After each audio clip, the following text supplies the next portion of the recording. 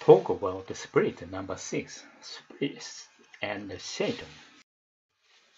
About the spirit and Satan, just as there is a Holy Spirit in this world, there are also evil spirits. Evil spirit means Satan. Satan is also expressed as an old serpent and a dragon. Satan, the evil spirit, deceives the angel to leave kingdom of God and even this world. He deceives people so that they do not realize the kingdom of God and make them stand against God. Who is Satan?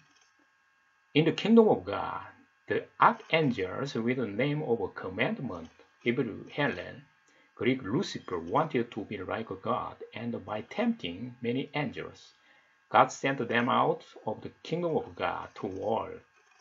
Events in the Garden of Eden symbolize events in the kingdom of God. A serpent appeared in the Garden of Eden, and evil eats the fruit of the tree that knows good and evil and give it to Adam. About the Satan's Trinity. Satan is limiting God's Trinity on this earth.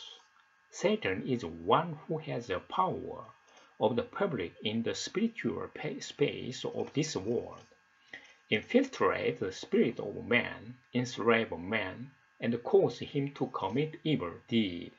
Satan tries to be worshipped by people like God, appears in the form of an Christ, pretends to be a fake Jesus, and is united with those who follow him stand against God.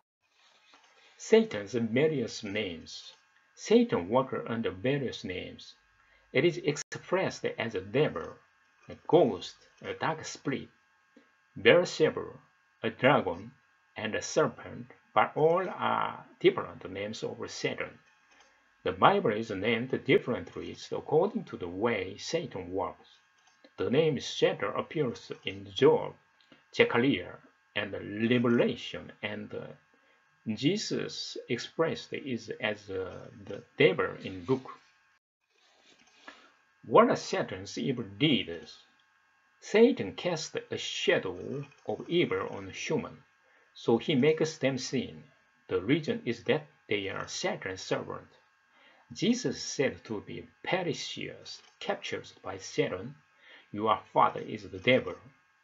The actions of those caught by the Satan are expressed in Romans chapter 1 verse 29 and 32, being filled with all unrighteousness, fornication, wickedness, covetousness, maliciousness, full of envy, murder, debate, deceit, malignity, whispers, backbiter, hate of God, despiteful, proud, boaster, inventor of evil things, disobedient to parents, without understanding, covenant breaker, without natural affection, implacable, unmerciful, who knowing the judgment of God, that they which commit such things are worthy of death, not only to the same, but have a pleasure in them that do them. God will judgment Satan. At the second coming of Jesus, he will judge the Satan in this world. During the second coming of Jesus and the millennial kingdom, Satan will be locked up in the abyss and released briefly. And then God will make the final judgment. God will put Satan and his followers in this second death. When Satan is imprisoned, evil will disappear from this earth and become a world of paradise, but once Satan is released, he will deceive the world again.